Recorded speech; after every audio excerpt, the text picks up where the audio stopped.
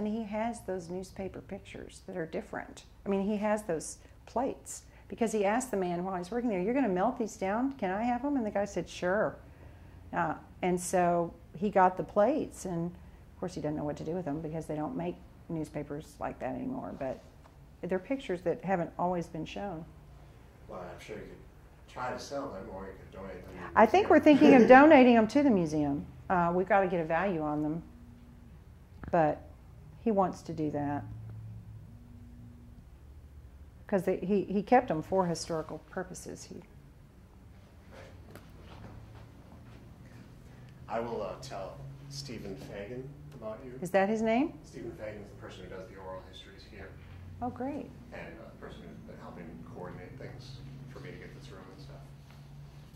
Okay, great, thanks. Yeah. And I will also give your husband a call to see if sometime we can get together. Okay. It's more interesting coming from the horse's mouth, don't you think? I do. Okay. Well, it depends if the horse is a good speaker. Well, I guess so. I'm kind of partial. Yeah, I'm sure. You can tell me if you ever saw the Oliver Stone film. JFK? Yes. What did you think? It was interesting. I'd never heard all that before. And you could see how that could happen, but I just movie makers are in the business of developing grandiose theories and stories and putting them to film. So I'm suspicious of its validity, but I think it was well done. I mean, if that was the story, he told it well. Have you read any books on the subject? Or? No, I haven't, although I heard something on TV, or was it a video? I can't remember. I don't get into it too much because it's all just kind of grabbing it. Everything's so different, and people come up with these wild ideas, so I kind of discount everything. But I did hear this man who said he worked for the mafia, and he was just past the grassy knoll and was hired to shoot the president and shot the president too, and worked for the mafia. So, do you know who that was? Have you heard that? You have not seen that? Well, I have suspicions about what it is, but there's several documentaries. Are there? Well, it's a kind of documentary, I guess. I don't know how valid it is, but the way he told it, and that could be plausible. So anything could be. Was it filmed down here? You know, I think they showed him on the grassy knoll, or he stood where he was. Was it called like the Second Gunman? You know, I can't remember. Somebody I just thought, mentioned something yesterday that sounds similar. and it was very convincing. I mean, it's just like Oliver Stone was kind of convincing, and so he was very convincing. And you don't know if he made it up and said, you know, this happened, like the lady who said she was Anastasia and she wasn't, or if it really happened. But you could see how it could happen.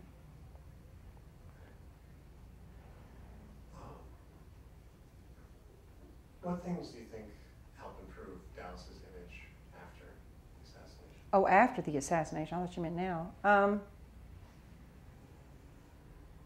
I don't know. It took a long time.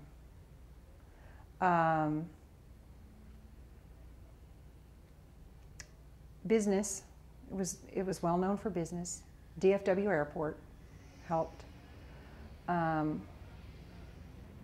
TV show Dallas. I mean, some people know about JFK worldwide, but everybody knows about Dallas.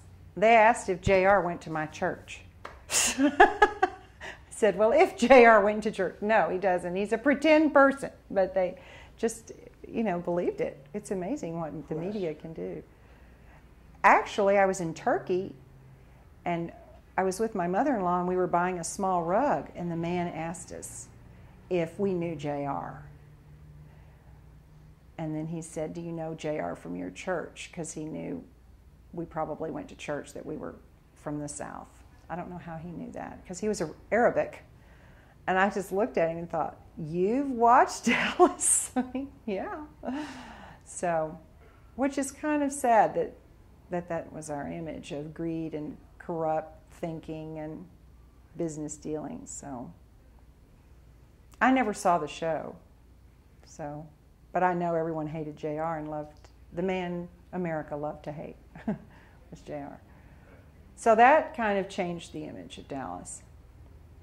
And the Cowboys, football, that pro football, that was another image. But it took it took a long time, I think, for the city to heal from that. I think the two assassins together in the same weekend, I think that really, the first one was kind of, oh, isn't that terrible, and this happened in Dallas, and why did it happen? But I think almost any city could picture that happening. But the second one, of Jack Ruby walking up in front of the cameras and shooting Oswald, that really sunk our cork for good.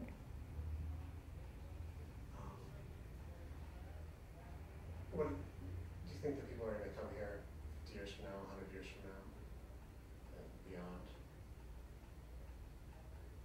I mean, not to Dallas, but to here. To the spot where, will they be interested in the Kennedy assassination? I don't know, they might be, because my nieces and nephews are very interested in it. And, but Jacqueline Kennedy is, I mean, they remember Jacqueline Kennedy, so, and Carolyn Kennedy's still in the news, and their son. So I don't know.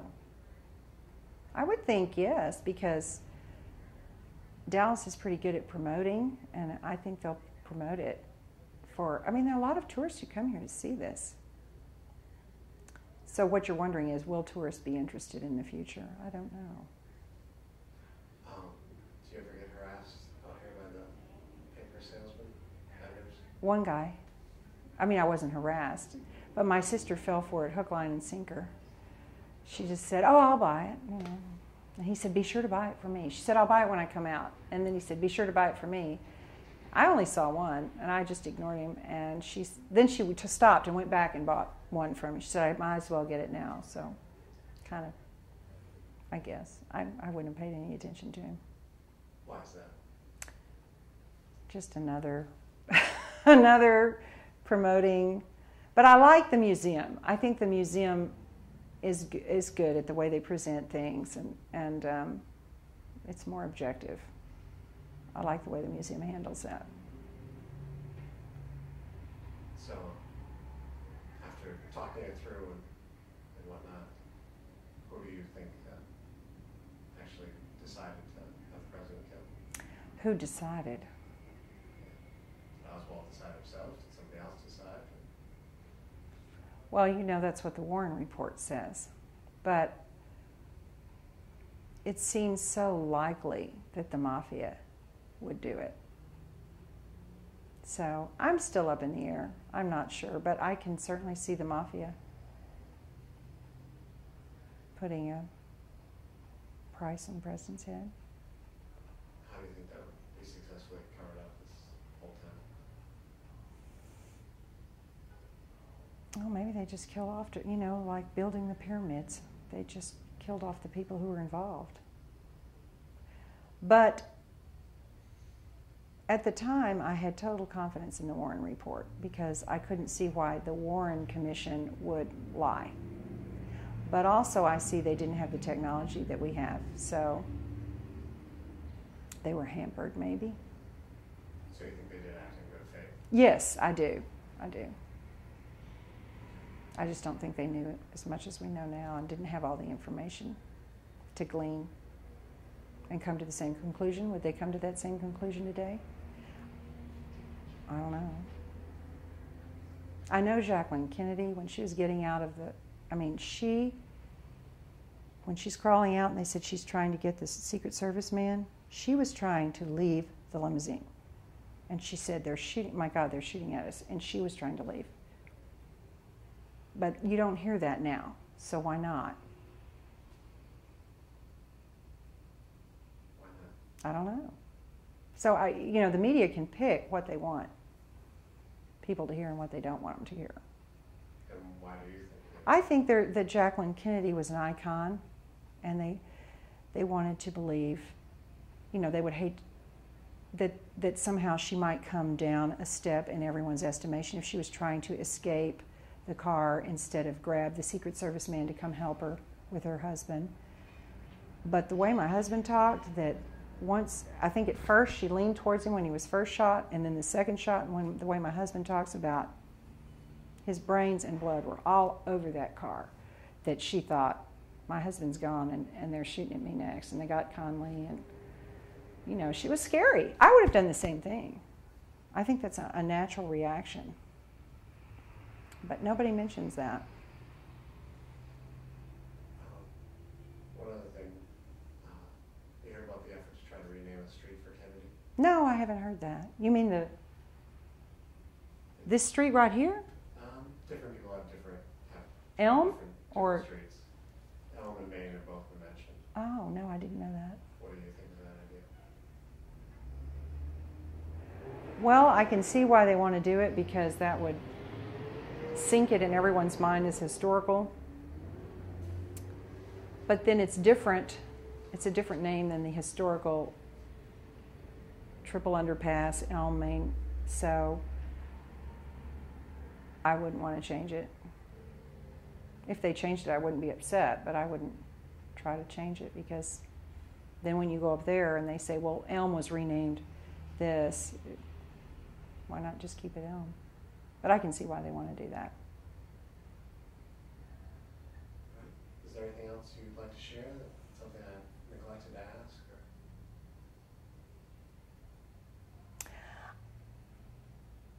I think people don't realize, or they've forgotten, that Kennedy was the first Catholic president.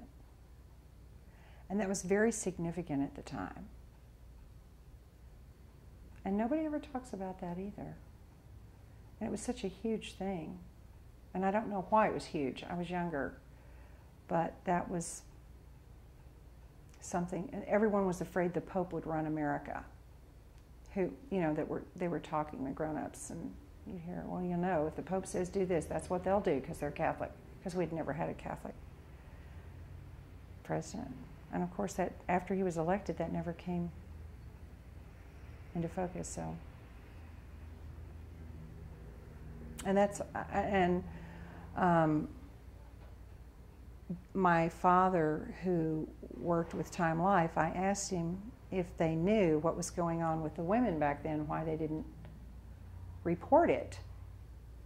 And back then there was a kind of understood agreement between reporters and presidents that they wouldn't report any dirt on presidents. And now it's different. But back then you just didn't say anything bad. Like you didn't say anything bad about the Queen, I mean, and LBJ. And all. What did you think of LBJ?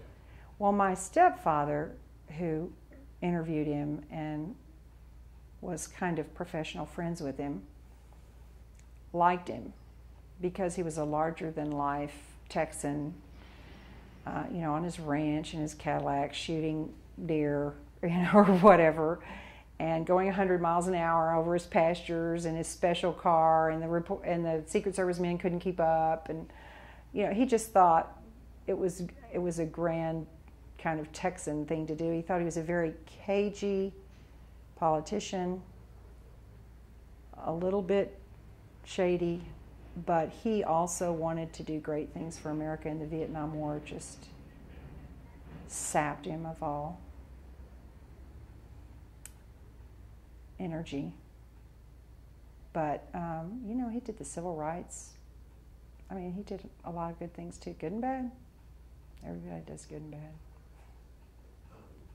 You mentioned politics earlier. I was wondering, do you find it unusual or at all interesting how the South has gone from almost a complete Democratic bloc to a complete Republican bloc? Well, I know Texas certainly has.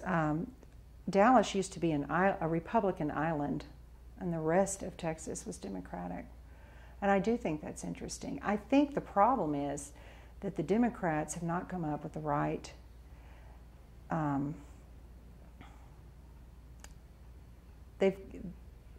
they don't see the side of their party that is the conservative Democrat, and that some Republicans, I think, would change over to Democrat if there were more conservative, like I feel. So the people they've had running haven't been, I think they've lost an edge there. There used to be a whole set of conservative Democrats. Conservative meaning, you know, just cautious about budget, things like that. And now the caricature of a Democrat, to me, when I hear people talk, is, oh, they'll just spend all the money. They'll just go in and give away money, and programs and entitlements and all that sort of thing, and then it'll be hard to change it once it's done. And they do that monetarily. They'll do that with the economics. They'll do that with the politics. They'll do that with everything. So that's kind of their platform. And that's kind of the image they project. And Clinton really, I think, his shenanigans hurt the Democratic Party a whole lot. And that the Democratic Party stood by, you know, it was a real blow. So you see the Democratic Party is very different from the time of Kennedy? No, I see it a lot like it. It's just you report on it now. You didn't report on it back then. I mean, Clinton wanted to be like Kennedy. Kennedy was one of his icons. So he was more like Kennedy than we knew at the time of Kennedy. He's handsome, and he's smart, and he's engaging. He's got a very charismatic personality. And, you know, people think, well, if he can't run his own household and keep his own life in tow, how can he run a government of the most powerful nation in the world? So there's I mean, it just seemed, and when he left the White House and his staff, and they played all those tricks and put porno on the screens and glued drawers shut, that just seemed like something out of college drinking buddies deal. It didn't seem like a statesman's staff. It was, and then they took the furniture. And then he let all those criminals go. Even the Democrats were disappointed. Clinton, it's too bad. He had the potential to really do better, I think. So what do you think of George W.? I like him. I think he's very straightforward, and it's nice for a change, and you pretty much know what he thinks. And I think he was the man for the moment for the 9/11 crisis. And of course, nobody thought anything like that would happen. That isn't why he was voted on. But I remember when Clinton was in power, and there was we were talking about re-electing him, and I said, but he went to Canada and didn't serve in the armed forces. I mean, and he's going to be our commander-in-chief. And someone said, well, that doesn't matter. I said, well, would you want this man to send your son to war if we went to war? And they said, we're not going to war. And look at us, 3 years later. When I asked that question, 3 years later, here we are being attacked. And I was glad that Clinton was no longer president. And I was glad George Bush was. Somewhere along those lines, how do you think the world, or do you think the world would be different if Kennedy had lived? I often think of that because we hear stories now how ill he was, that he was a very sick, physically sick man. And I forget what all the problems were. But it's an interesting, yes, I do think it'd be different. I don't know. I do think the Kennedy clan would, I mean, even now with Ted Kennedy and Chappadowick, he's still senator. So I think the Kennedy aura and charisma has a hold of the American psyche.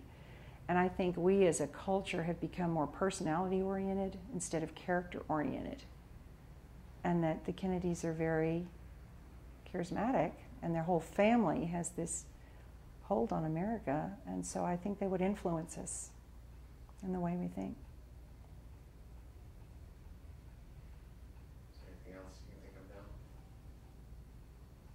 now? I can't think of anything else. Well, I appreciate your time. You're very welcome.